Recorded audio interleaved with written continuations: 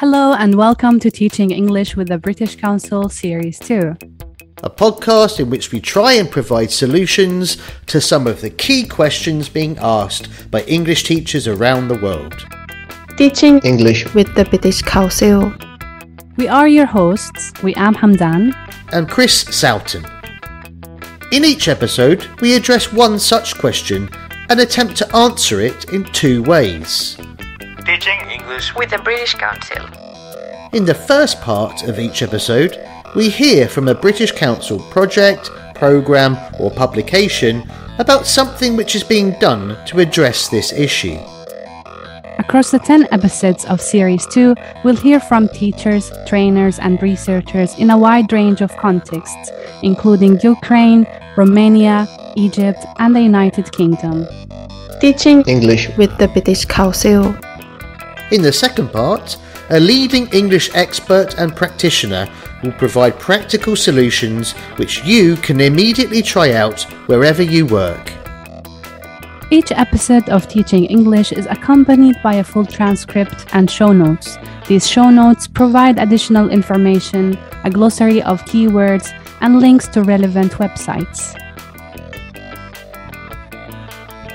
Teaching English with the British Council. This is Episode 8. What is English for specific purposes and how is it different from general English? Welcome to episode 8 of Teaching English Podcast, and in this episode we will talk about what is English for specific purposes and how is it different from general English. Would you be able to answer this question, Chris? The thing that really struck me in researching this episode is just how big the field of English for specific purposes are. There's the main areas which we may know about, things like English for law, business English, English for oil, gas and petrochemicals, that sort of thing. Then there's less well-known areas like English for tourism, environmental English, English for fashion, and then English for specific purposes really aimed at particular jobs. So things like English for waiters, English for air traffic controllers, or English for engineers. So it was really interesting because I think ESP covers so much ground and it's really almost an indicator of where the English language ecosystem is at. And to learn more about English for specific purposes, we will talk to Viviana Cortes, Editor-in-Chief for English for Specific Purposes Journal. So Viviana, for our listeners who may be unfamiliar with the term English for specific purposes, could you say a little about what it is? Whenever there is a need, there is going to be a reason for a specific curriculum. And it's not only ESP. These days, it's language for specific purposes. And in fact, the idea is that ESP is an approach to language teaching that targets the needs of the learners. It centers on the language and skills necessary to meet those needs. So English for specific purposes still has the needs analysis as the essence of the curriculum design. But I also believe that ESP has evolved, and nowadays, even though the needs continue to be essential and guide the curriculum design, many stakeholders contribute. As you said, many stakeholders are being involved in the development of English for specific purposes.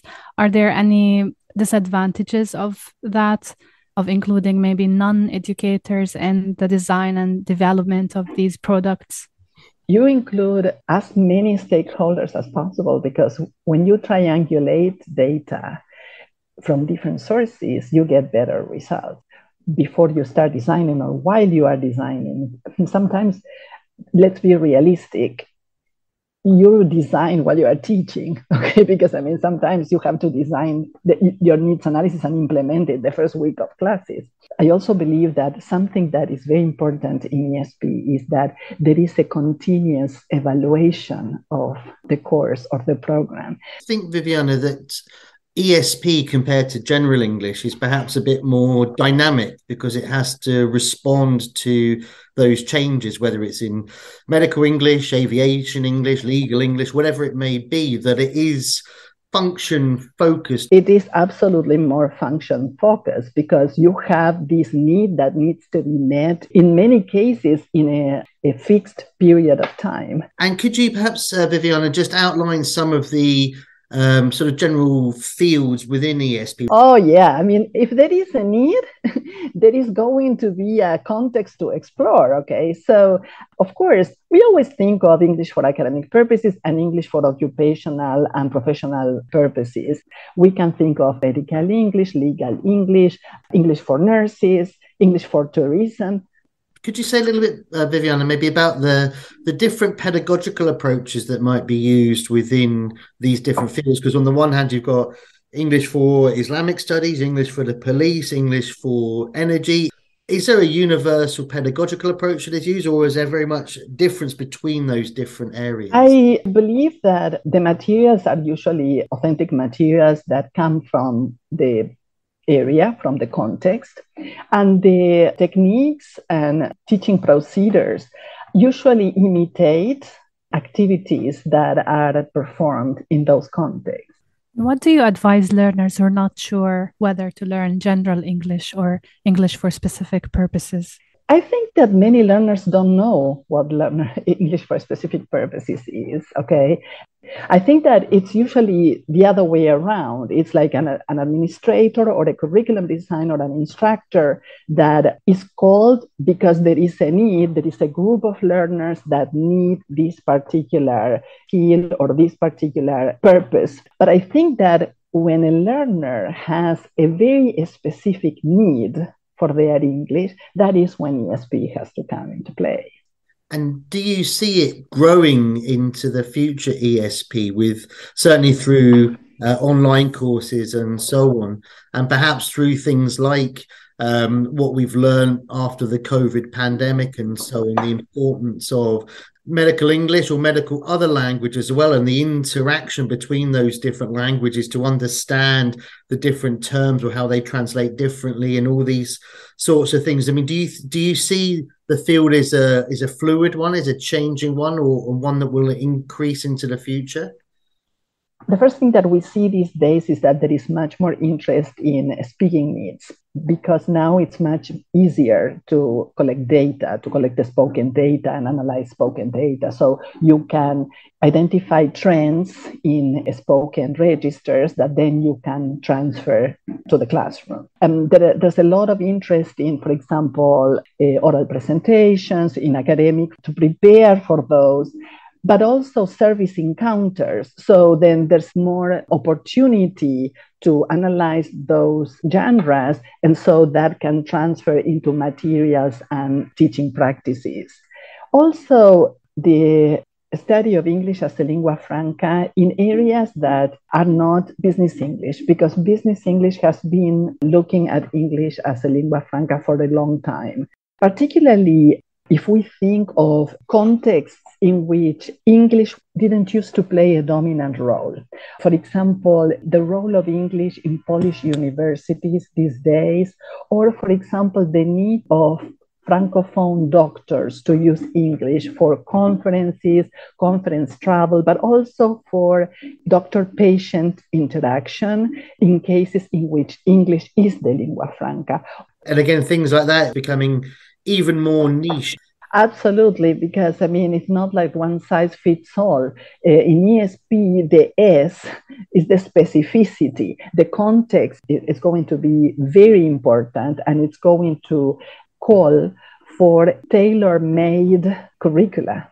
And I guess things like the Web 3.0 and things like that are going to help to facilitate that potentially as well. I think so, but I can see that in the future. Another thing that is having a lot of attention these days is multimodal discourse analysis. Also, how to exploit social media in ESP. We have seen a couple of recent articles on the use of Twitter for English for specific purposes in different areas.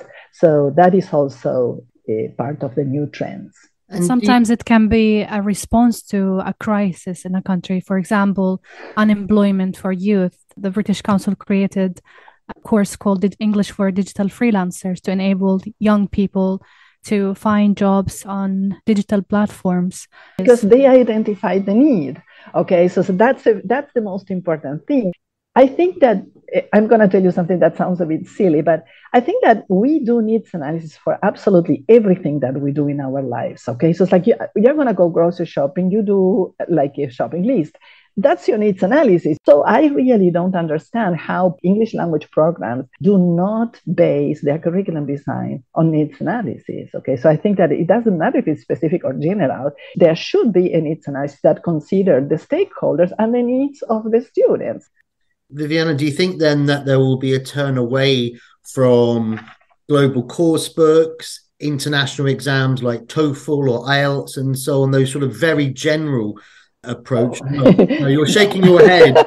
I mean, of course, those standardized tests don't meet the needs for assessment in ESP, but assessment in ESP is always a topic of discussion because it's like an ongoing discussion, how we can better assess the English in the workplace. And there are many good examples, okay, but it's troublesome. Where is the line between content and language, okay? And we have been discussing that for a long, long time. And I don't think there is like a definite answer for that. I think that both things need to be considered at the same time. So I think that the standardized tests are here to stay, okay? They are not going to leave. And unfortunately, I can see a lot of ignorance in many administration in which they really don't reflect on the fact of what those tests are really testing. So what different pathways are there for English teachers who are interested in working in more specialist fields? I think that the first thing that teachers need to become acquainted with is the process of curriculum design and the different elements of the language curriculum, particularly become very well acquainted with needs analysis. Okay, so how to design a needs analysis and how to implement a needs analysis. Because once you do that, and you see how easy it is to go from those results to the design of goals, objectives, and learning outcomes for your specific context, then you realize that it makes a lot of sense, okay, to follow that procedure. When working on a very specialized context, I think that it's fundamental, it's essential to get in touch with the specialists in the area, okay, professionals in the area, workers in the area, because these can become informants for the design of your curriculum at all levels of the curriculum, from the needs analysis to deciding on the materials or how you are going to teach or what you are going to teach, and probably ideas on how to assess your students in that particular context. I think one interesting thing about that is, in my experience of teaching English for academic purposes, some academics were very useful in terms of informing on that sort of content. Others, though, had a view of the language which was, I think, different to the present reality of the language which was being used. So I think it's choosing the right person, isn't it? Or kind of that is also important. That is also important, choosing the right person. But I'm mostly not working with only one person, because when you have different people, you can compare and contrast what people are telling you. But it is fundamental, okay, to talk to people that are experts in a field. One of my students did a study of medical discourse a couple of years ago, and she had some expert informants that were essential for us, because in many cases we couldn't make heads or tails out of the expression we were working with. Okay, it's like we could understand the meaning of the words in isolation, but when they were all together, we didn't know what they meant. And we were reading texts in which the expression appeared a lot of times. But if we hadn't had a couple of doctors, in fact, who explained what those meant to us, we would be still trying to finish that study because it was impossible for us. So, I mean, and that's just a simple example. Brilliant. Viviana, thank you so much for your time today. It's been fascinating. No problem. So many of our listeners, Wayam, are not English for specific purposes teachers, but are there things that they can do to introduce some of those ideas in their classrooms? It's very helpful to tell the students about it at the very beginning. Maybe if they are at a lower level, you can explain to them what is English for specific purposes and how they can use it to become more functional in their field of work. So they don't necessarily have to take a course in English for specific purposes, but they can learn about it. And I think people coming from higher education background, so fresh graduates, will know the terms that are specific for their field, but they just need sort of a push on how to use these terms in the right context. So just signposting or explaining to them at the beginning of the course can be motivating for them. Yeah, I think that's a good point. And I think when students get to a certain level, they might think, well, why am I just learning more and more English? And they want to think, well, what am I actually going to do with this English? And I think having more awareness about ESP at that stage can be really, really beneficial. And then it feels like there's a real value in using their English in that way. I think it works. Like, for example, if you want to improve the dialogue, interfaith dialogue between, let's say, if someone does a course on Islamic Studies and they want to develop interfaith, conversation between Muslims, Christians, and let's say Jews or other people from other faiths, it's a good way to know, the specificities of certain terms that can be a vehicle for that conversation, but you sort of need the base for it. Yeah, I think it can be really useful for those sort of more contentious areas, or areas where if you say the wrong thing, or you go down the wrong line, or you're using the wrong words, whatever it may be, can lead to accidental offence or problems. So I think it can be sort of very useful in those sorts of areas. Yes, and also sometimes it's not just conversation, it can be also written language.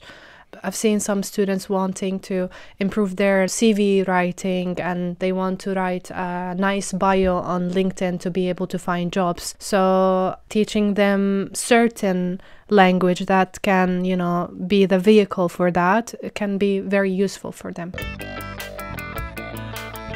In this episode from the field, we hear from a range of different experts in ESP specialities about the features and interesting components of their area of work.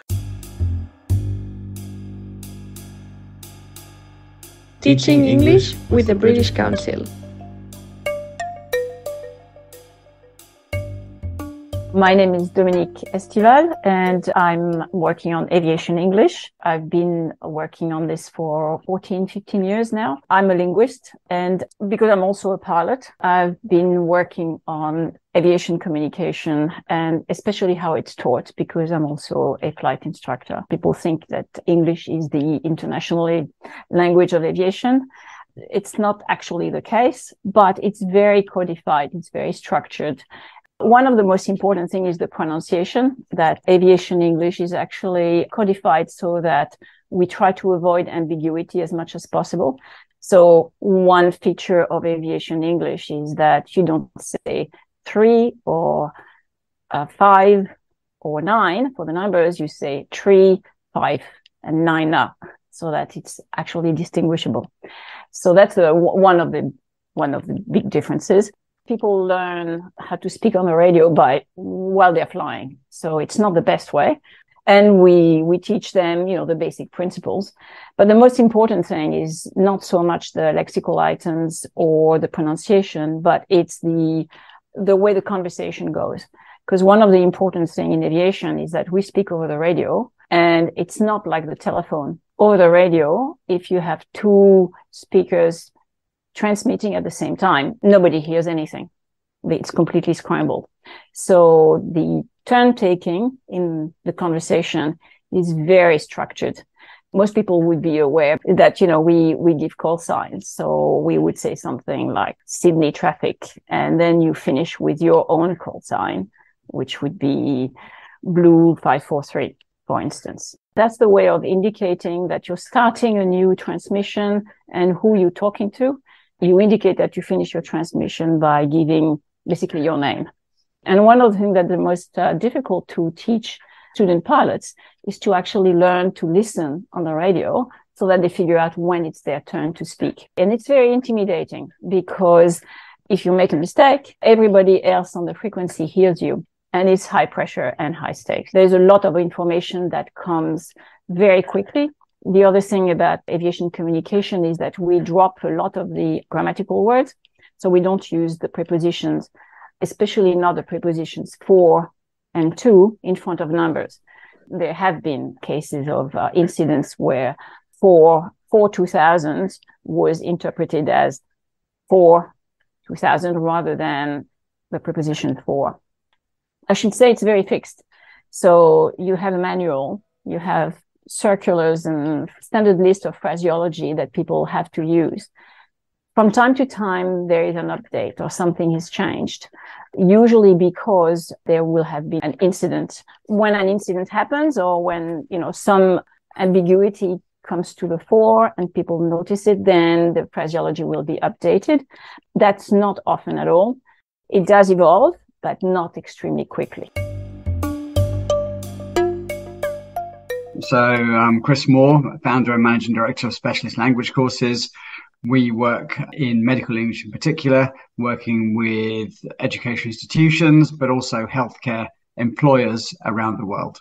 So medical English is a rapidly growing space in the sense that healthcare is a very internationalized world, and English is really the lingua franca. During the pandemic, that kind of internationalization really accelerated because research, news, drug therapies, everything was being done in English. The language itself reflects the technical side of healthcare. So in terms of symptoms, diagnoses, treatments. So, the vocabulary is very common among healthcare professionals, but not so common among us as language teachers. So our teachers have to really get to understand the space quite quickly when they're working with healthcare, both students and professionals. So the world of medical terminology is a very big one. In terms of the way that language is used, clinical communication does have its own demands. So if you're a doctor or a nurse and you're working with patients and their families, the kind of stresses that you're under in order to deliver what can be very difficult news in a way that lands right, it's very difficult for a first language speaker, let alone if you're doing it in another language. If we look at the kind of global healthcare workforce, you can see how mobile it is. So you go to any hospital in London, for example, there are doctors, nurses, pharmacists, you name it, from every corner of the world, and they're all working in English, and they're all communicating in English on quite complex subjects in quite high stress, high stakes situations. And therefore they need the language to do that, the language and the communication skills. So communication skills in a sense of giving information or gathering information or eliciting information, whatever it happens to be, is also a fundamental part of medical English. So a lot of the work that we do is around that kind of sort of functional side of language, as well as teaching grammar and the kind of building blocks of vocabulary and so on. I mean, grammar is an interesting one. I mean, there's a real need for accurate grammar when you're working in healthcare. So, writing a piece of research, you've got to get it right. It's a very high level piece of work, and to do it in English, if it's your second language, is hard. So we build in that kind of thing. So grammar, academic English, but very much within a healthcare context. And so you've got to look at what's happening in those spaces, and that's got to be then reflected into the lessons. So the teachers that we work with, most of them do not have a medical background. I mean, a small number do, so ex-nurses, ex-doctors, and that's great. But those that don't really have to kind of get under the skin of the subject, and that has its challenges. And so we find that the English teachers who work with us stick with us. They really enjoy the work that they do. But it does take a while to get, on top of the language and to understand the kind of, again, come back to clinical communication, to understand the scenarios that their students are working in. And if you're a pharmacist, it's going to be different to being a nurse, going to be different to being a doctor, going to be different to being a GP or a consultant. So, it is important to get under the skin of that. And we spend quite a lot of time working with our teachers in order to support them to do so. My name is Amna. I taught a course on ESP to MA students. and also supervise some of my students' research on different ESP topics.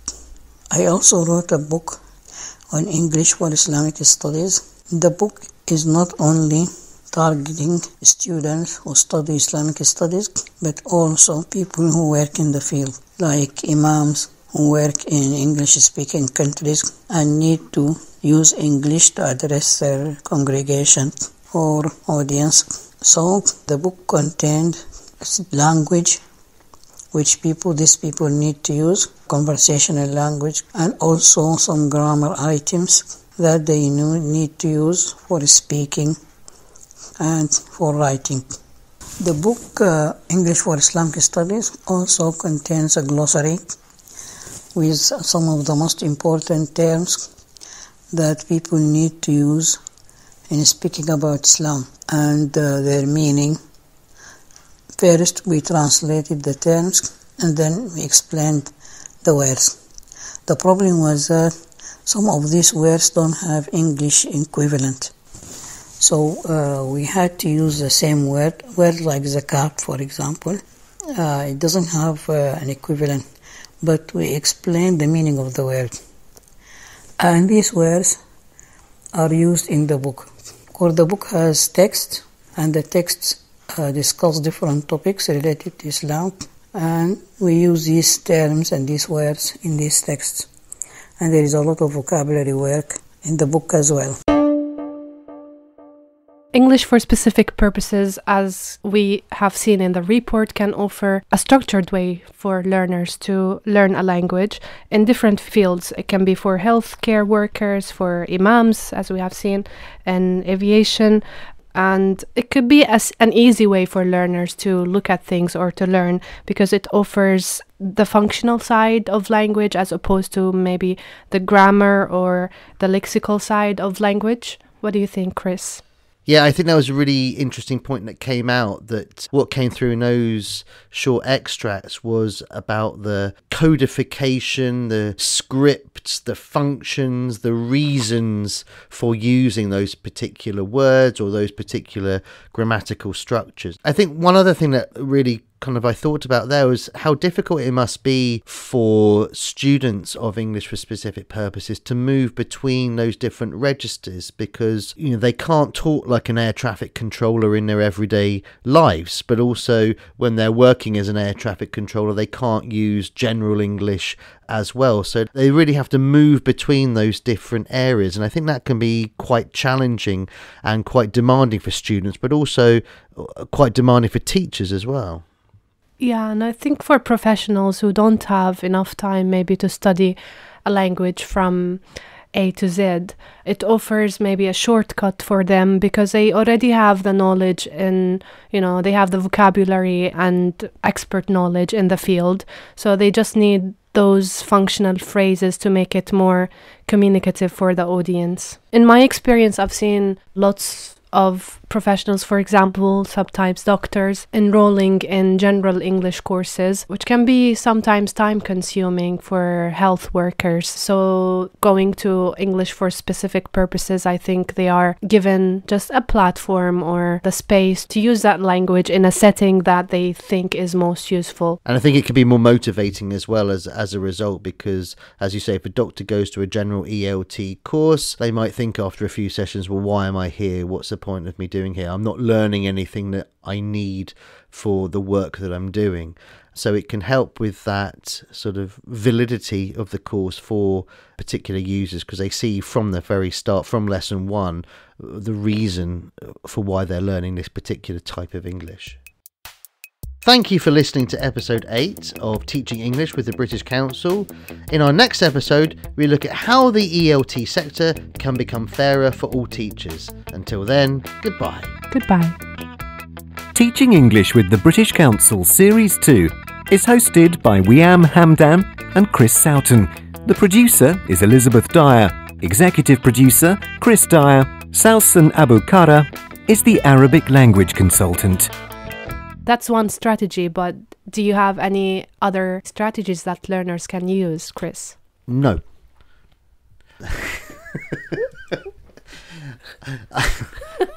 Like, no. That's our outtake. Yeah. Before we go, we'd like to draw your attention to our listener feedback survey. Tell us what you think of the podcast, any improvements we could make, or any topics or themes of teaching English that you would like us to include in future episodes. A link to the survey is available in the show notes and on the British Council website. Teaching English with the British Council.